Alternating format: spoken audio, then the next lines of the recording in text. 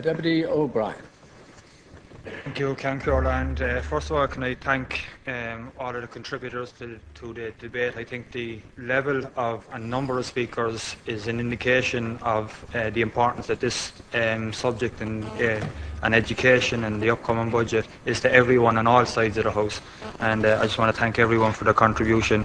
Minister, you quite rightly pulled us up last night on the figures we quoted in relation to the OECD.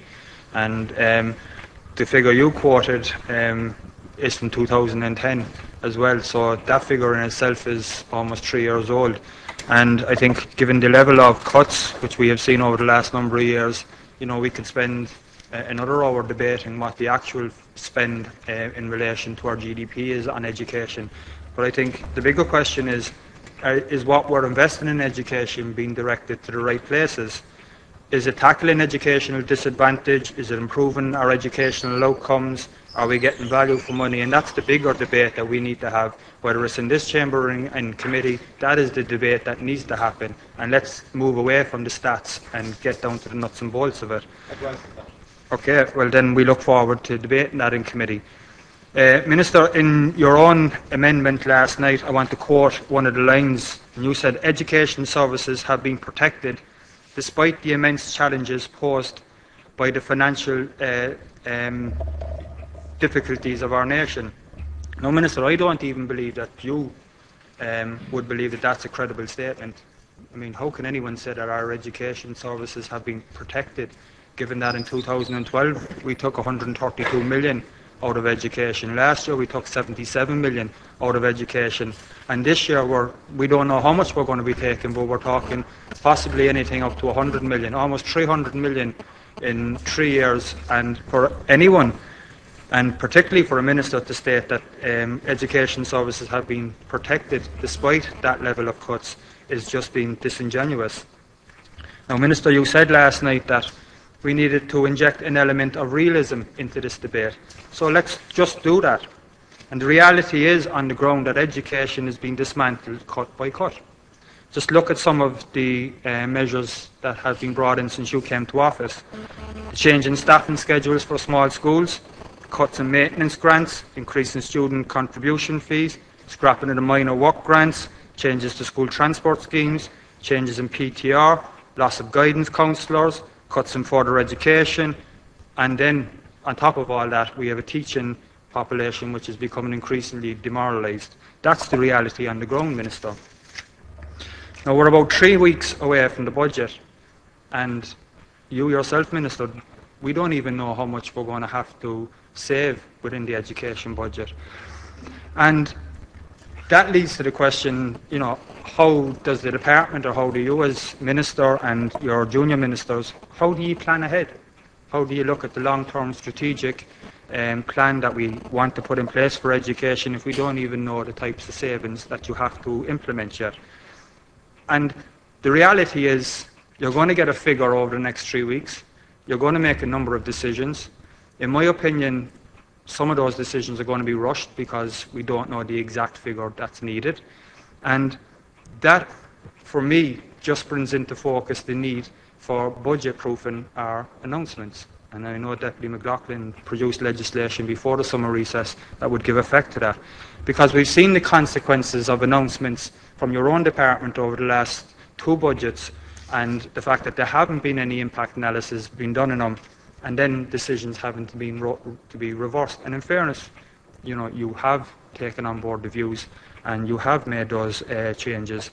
But one of the areas in your speech last night that you gave a lot of focus and attention to was in relation to DESH. And you lauded the success of the DESH programme. And I want to quote what you said last night. You said, "Retention rates in disadvantaged schools have improved, due in large part to the support offered through the DESH Action Plan for Educational Inclusion. Retention rates for DESH second-level schools have increased by almost 12% over a 5-year period between pupils who have entered second level in 2001 and those who entered in 2006. There is clear evidence that the DESH programme is having a positive effect in tackling educational disadvantage and is an example of funding well spent." The last line, clear evidence that the DESH programme is having a positive effect in tackling educational disadvantage is an example of funding well spent. Yet, in your first budget, Minister, you wanted to dismantle the DESH programme. No, I want to take out some of the extra. You went after a programme which, in your own words last night, was having a positive effect in tackling educational disadvantage and was an example of funding well spent. Now, Minister, it's those type of decisions are going to be made in previous budgets and this budget until we get to a situation where there is actually an impact analysis done of every budgetary decision, and that's what needs to happen in relation to this. You also spoke about the higher education sector, and again I just want to quote what you said last night, Minister. You said, "The Department supports a range of measures which facilitate greater levels of participation by disadvantaged students. The principal support in financial terms is provided under the Student Grant Scheme, and approximately 42% of students in full-time higher education in the 2011-12 academic year were in receipt of this student grant." Now, they are noble words indeed, Minister, but again, in your own words, let's inject some realism into the debate. And we heard today at the Education Committee from St Vincent de Paul, who said that even those students who are receiving full maintenance grant are finding it increasingly difficult to stay in college. Now, this government took a decision to cut the maintenance grant, and that has put more pressure on students to stay in college. And it's estimated that 1 in 12 students from a disadvantaged background are being forced to drop out of higher education because they just cannot afford it. Even those students who are lucky enough to avail of a full grant are still having to drop out because of financial pressures. So, Minister, cutting maintenance grants is only entrenching educational inequalities in this state, and that needs to be taken on board. In relation to the PTR, Minister, you said in your own amendment which you put forward last night, and I quote, "The protection by this government of the standard pupil-teacher ratio in primary schools and free post-primary schools since taking office." And in theory that is correct, in theory. But again, let's inject some realism into the debate. The reality on the ground is that class sizes are increasing because the student population is increasing. And therefore we have more students going into classes. 1 in 4 students at primary level are in classes of more than 30 plus.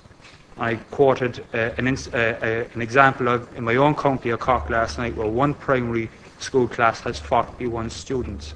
Now, a great amount of effort and focus was done at primary level on changes in the curriculum to an activity-based module. And the reality on the ground, Minister, is that when you have that many students in a class, and many of these classes are small classrooms, they don't have the capability, the teachers don't have the capability, and they're under severe pressure to actually teach that activity-based curriculum. And that is the reality on the ground, Minister. In relation to post-primary, the changes in the career guidance counsellors and the system in terms of moving it from ex-quota to in-quota was in effect for many, many post-primary schools an increase in PTR. That's just the reality on the ground again, Minister. So while it's all well and good to say that we haven't touched PTR in primary and post-primary, the reality on the ground is a different story, Minister. And in relation to the changes in the career guidance system, we've seen the recent reports where the level of one-on-one interaction between counsellors and students has decreased by almost 50%.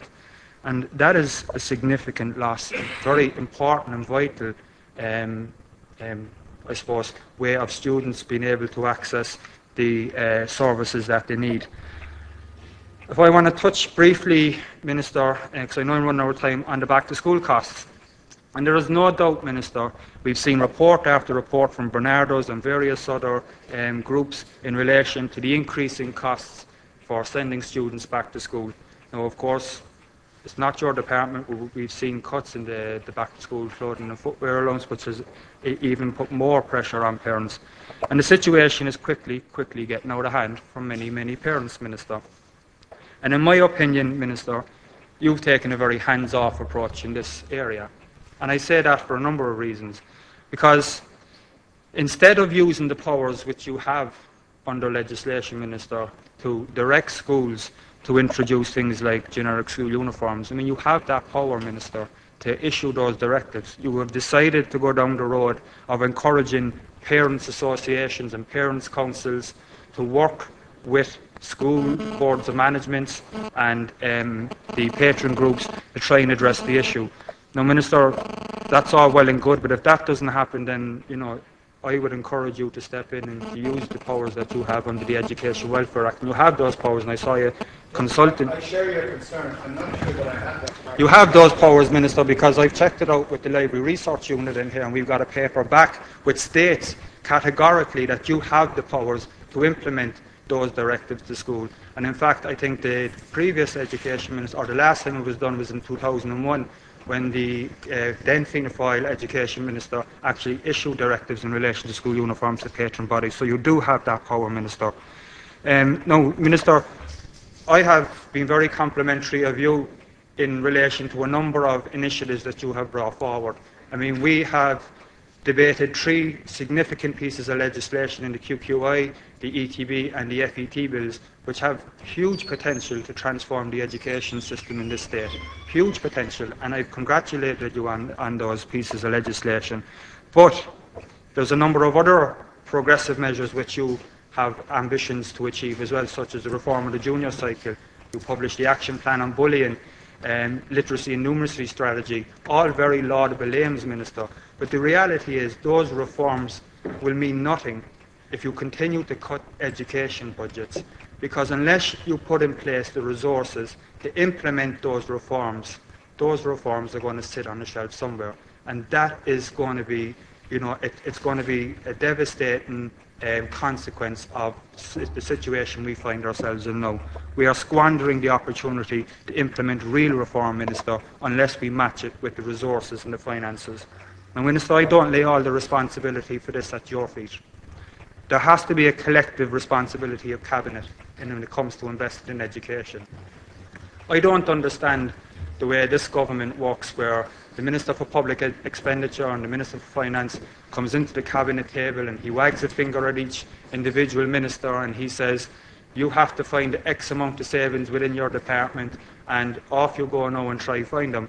There is no joined up thinking when it comes to Cabinet in relation to the type of society we want, the type of education system we want, the type of health system we want, the type of mental health services we want to put in place. And as long as this government continues to operate in a very departmental way and role of every minister being given X amount to find, then we're never going to get on top of the real issues facing society, Minister. So I think Cabinet needs to make a decision collectively. They need to come out collectively and say that we need to invest in our education system. And because we collectively want to invest in education, because we collectively, as a government, want to cherish all of the children of this nation equally, we are not going to cut our education budget. And that is the only way that this can happen. It happened in the North, when we had cross-party support for redirecting almost 400 million back into education. It's happened in other countries where political parties from left and right have come together and have said education is critically important to economic recovery of our country, and therefore we are making a decision to protect education. Now, Minister, I have a minute and a half left, and I just want to say there is no easy and hard decisions, and I said this last night. In my opinion, there are no hard or easy decisions when it comes to education. There are right decisions and there are wrong decisions. Now, Minister, cutting education budgets is not a hard decision. It's simply the wrong decision. And investing in education, even in these difficult economic times, as hard as that may be, is not just something that we can stand up and say is something that can easily be done. But it can be done, Minister. We have shown how it can be done. And we will show again how it will be done when we launch our pre-budget submission in the week after next. And it's not an easy decision, but it is the right decision, Minister. It is the right decision to invest in education. We will reap the benefits for years to come.